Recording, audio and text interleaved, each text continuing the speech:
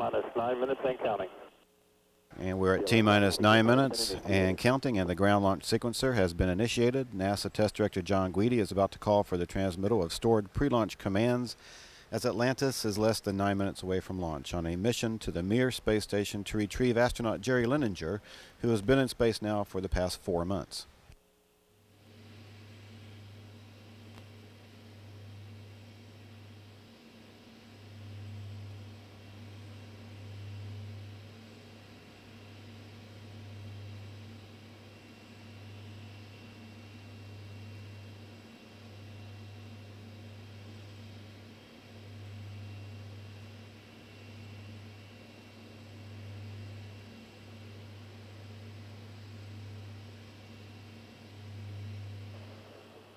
TLT OTC. Go ahead. Configure fuel cell essential bus source switches. T-minus 8 minutes and counting, and pilot Eileen Collins is now flipping switches in the cockpit to directly connect the 3 fuel cells to the essential power buses.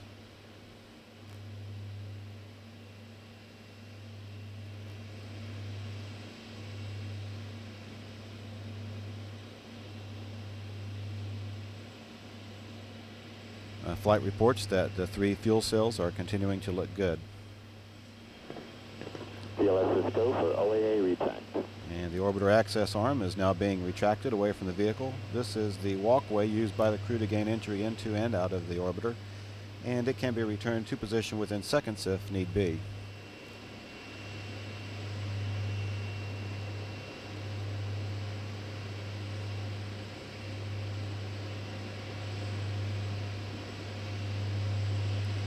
T-minus 7 minutes and counting.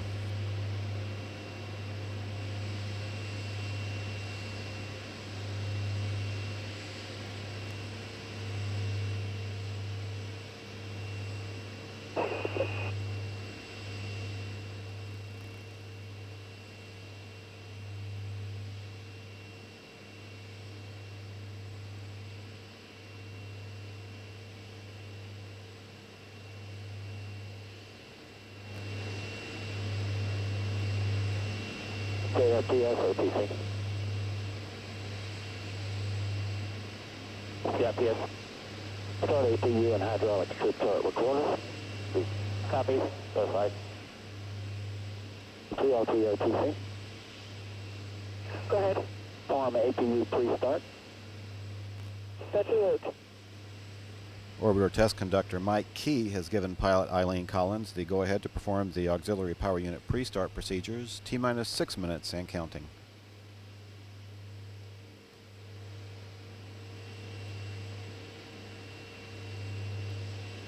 OTC, PLT, 3 gray cockpits. Okay.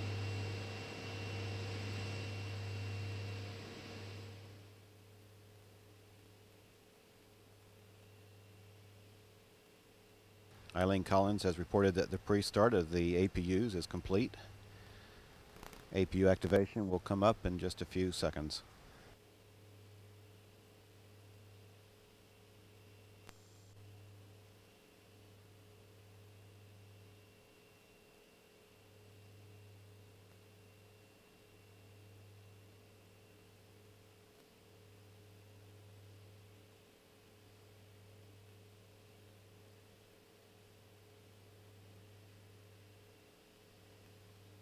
T-minus 5 minutes and counting.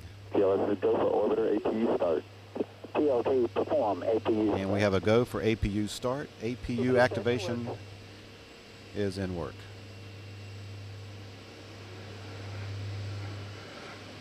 CDR reconfigure heaters. CDR heater reconfig is in work.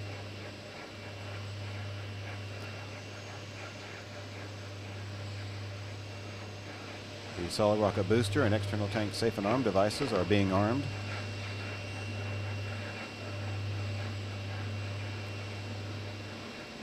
And the main fuel valve heaters on the 3 shuttle main engines have been turned on. Basic copy.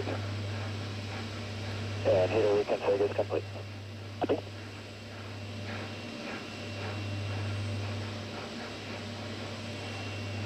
Next, we'll see a final test of the flight control surfaces. T-minus 4 minutes and counting. Yeah, let's just go for third sequence 4.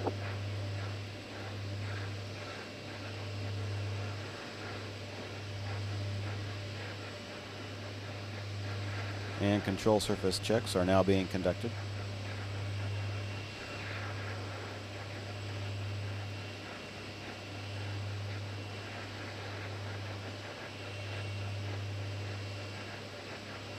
Next, the 3 main engines will be gimbaled as a final test before launch.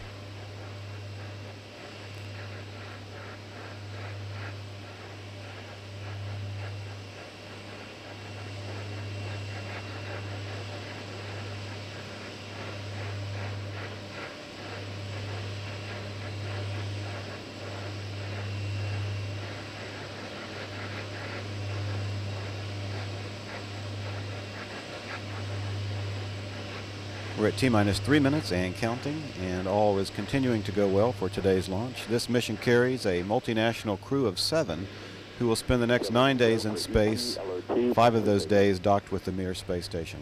And final pressurization of the liquid oxygen tank located inside the external tank is now underway.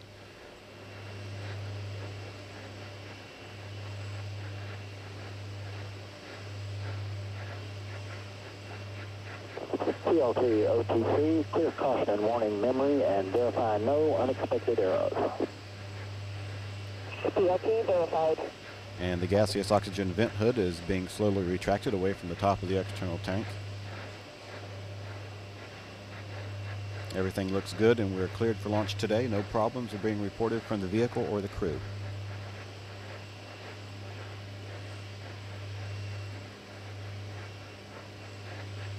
And flight crew OTC, close and lock your visors and initiate O2 flow. T-minus 2 minutes and counting. On your international flights. And Atlantis copies to the whole NASA team and to our partners around the world. Спасибо большое. Увидимся скоро после успешного полета. Merci pour tout ce que vous avez fait pour le succès de notre vol. And thanks for making Atlantis such a beautiful bird. We're ready to take it to orbit and be with our friends on Mir. 1 minute, 30 seconds. All systems are go. Space Shuttle Atlantis is 90 seconds from beginning its 9-day mission to dock with the Mir space station.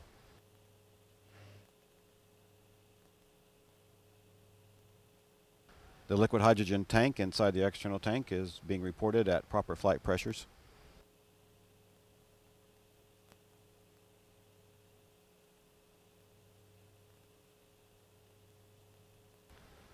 T-minus 1 minute and counting.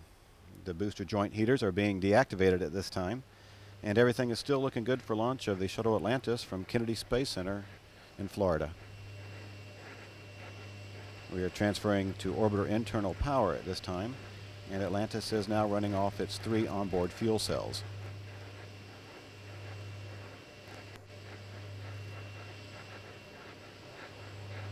Coming up on a go for auto sequence start. T-minus 31 seconds. Yeah, let's go for auto sequence. And we have a go for auto sequence start. Atlantis's onboard computers have primary control of all the vehicle's critical functions. T-minus 20 seconds. T-minus 15. 11, 10, 9, 8, 7. We have a go for main engine start. 4, 3, 2, 1. We have booster ignition and liftoff of the Space Shuttle Atlantis, maintaining America's constant presence in space. As it breaks through the sound barrier.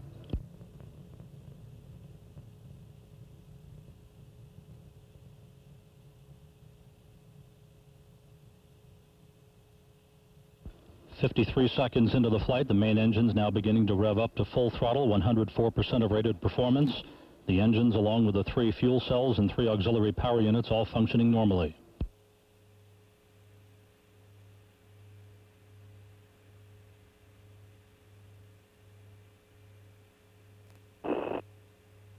Atlantis, go at throttle up. Go at throttle up.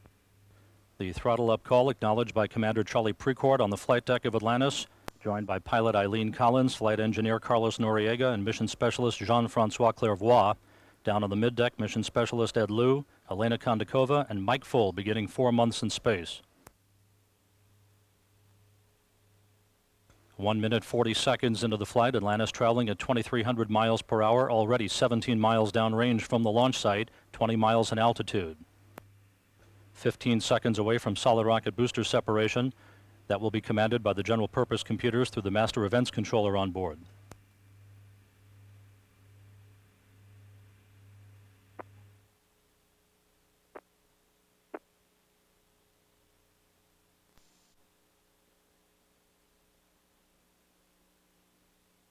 Booster officer confirms a good solid rocket booster separation. Guidance is converging on all 3 main engines, now gently steering Atlantis for a precise keyhole in space for main engine cutoff. Atlantis, performance is nominal.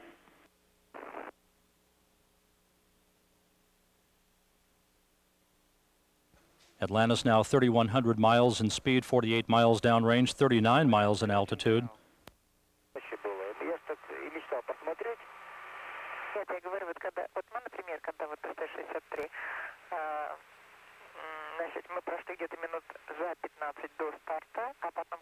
And this view once again from the center line camera with the docking target clearly in view.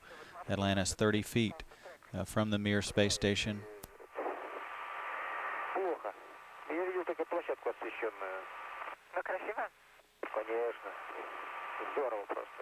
Нет, нам, конечно, повезло, что небо было очень чистое.